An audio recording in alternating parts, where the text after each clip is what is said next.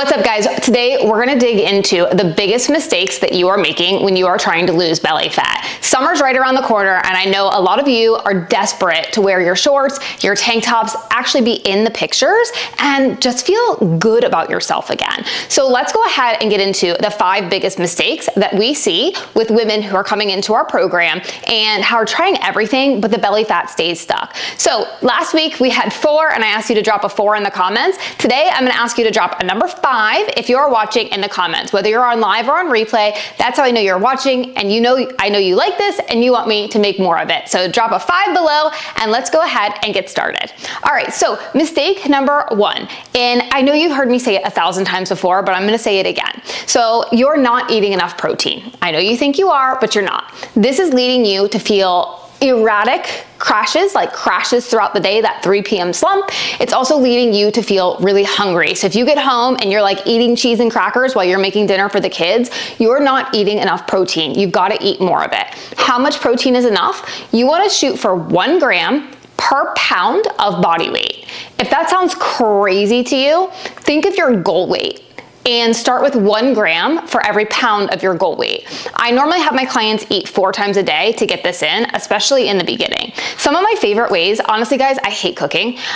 So I'm always looking for ways to get my protein in that doesn't involve cooking. So a few of my favorites, tuna fish is a really great way. Cottage cheese, Greek yogurt. I also buy frozen chicken burgers, turkey burgers. These are really easy to make for lunch.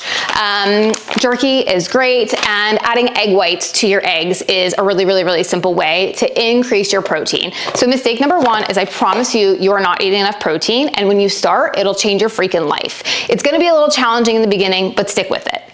Mistake number 2 is you're eating low volume foods.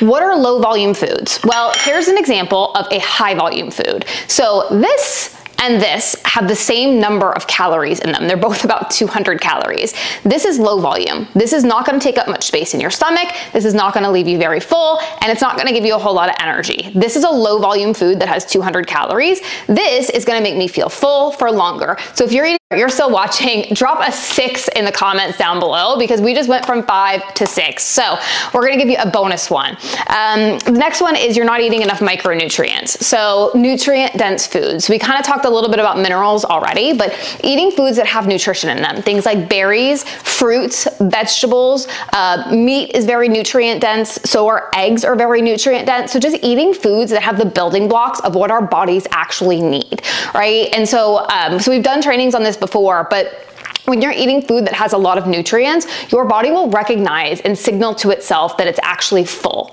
When you're eating empty calories like cookies that have no nutrients, you can eat 50 of them because your body doesn't ever get the signal that it's full.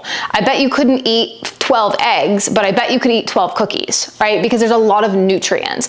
So you're not eating enough nutrients in your diet. If you're eating 1,200 calories, you are not getting enough nutrition for your body to ever feel satiated or operate like it should. All right, and the last one is going to be for all of you ladies who grew up in the low-fat era like I did. We used to eat fat-free everything. Fat-free cheese, fat-free freaking wraps. I mean, fat-free everything. It's disgusting just thinking about it now.